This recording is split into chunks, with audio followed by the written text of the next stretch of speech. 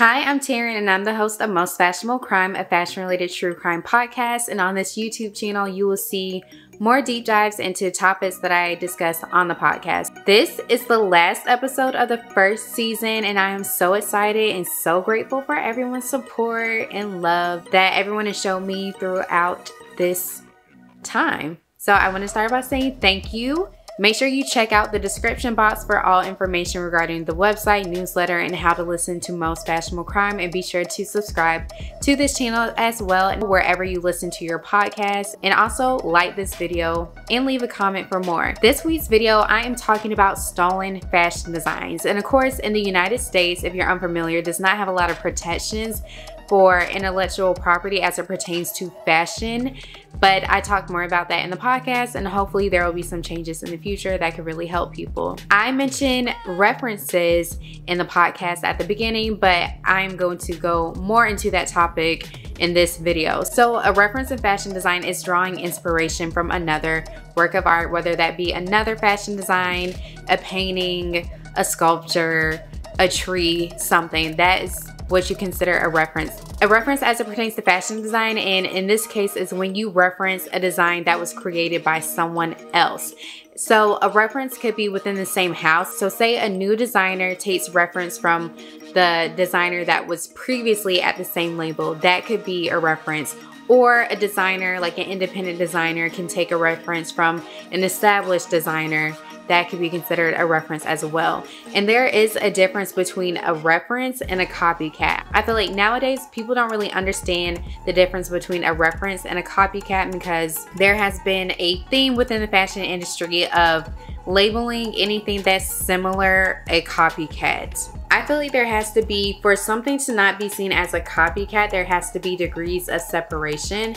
So that doesn't mean that someone put down a mini skirt with pleats down a runway and then another designer did it. That doesn't mean that's a copycat because I mean that's a basic design almost. A copycat would be taking the exact same design that you see from one designer and then seeing it very closely next to another designer. So we see this a lot. We see a lot of copycats when it comes to fast fashion. So that might be Fashionable, Shein, Zara, where they try to take independent designers and runway designers and copy their looks seam for seam.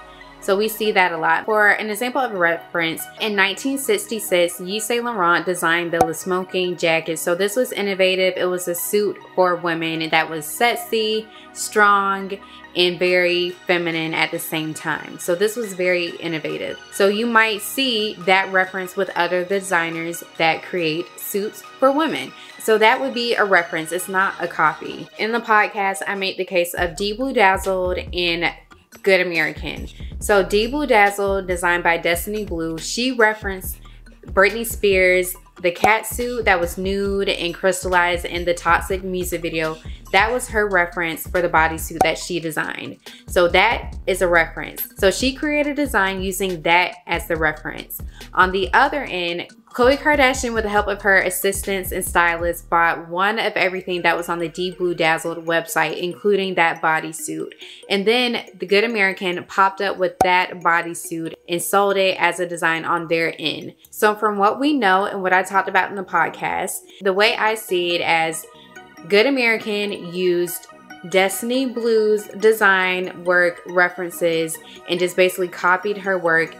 And so therefore, because they copied D Blue Dazzle's work and not using the references that they claim to have used Britney, Cher, Diana Ross, they essentially used the D Blue Dazzle design as a copycat. And I explain more about that in the podcast. So there is definitely a difference between a reference and a copycat. What you'll see a lot of times when it comes to actual designers is that they will use references in the fast fashion and not as heavy design labels, basically copy the work of the people that are actually doing their own research and looking to their own references. So I think overall within the fashion industry and fashion enthusiasts, we have to understand the difference between a reference and a copycat. And a part of that is to get better at referencing something without copying too many details of it. So a way that you can do that is if you find inspiration in something, take the time to develop your own interpretation of it. Sleep on it.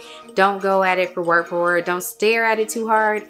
Just kind of come up with your own rendition of it. Okay, so even still with copycat designs, they are really hurting a lot of small and independent designers because of the fast fashion life cycle is so quick. So despite these designers probably spending months, maybe even years on the design, it just gets ripped straight off the bat. But the kind of plus side of it is that the people that want the good, thought out, good quality designs are not going to go to the fast fashion. But it does suck because the fast fashion, they're going to make thousands if not millions on the design that this person worked so hard on, and that is horrible, it's awful, it's hurtful. So when it comes to that, I really feel as someone that's an independent designer and that is working on launching their own label hopefully next year, I feel like it's very disheartening to see these fast fashion labels take such advantage of independent designers, which I'm not saying like, oh, only go after the high-end designers. It sucks for everyone all around. But when you rip off people that don't have as much funding, don't have the backing, and then all of a sudden their product is just ripped from them, that's really sad to see. In other countries, there are more laws to protect fashion designs. I hope there will be something in the United States that will help designers, especially small independent designers as well. I know it can be tricky when it's, okay, so what is a reference versus what is a copycat? And yeah, so I hope there will be some changes to that because I think it would really help. So I hope that helps you understand further what the difference between a reference and a copycat design is.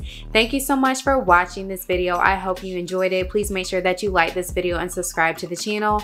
Please stay tuned for more. I will be releasing bonus episodes in December and January, and the new season will be launched in February. So make sure that you stay up to date. I am on Twitter, Facebook, Instagram, and TikTok, and I also have discussion groups on Reddit and Facebook. The Facebook one is probably the most active.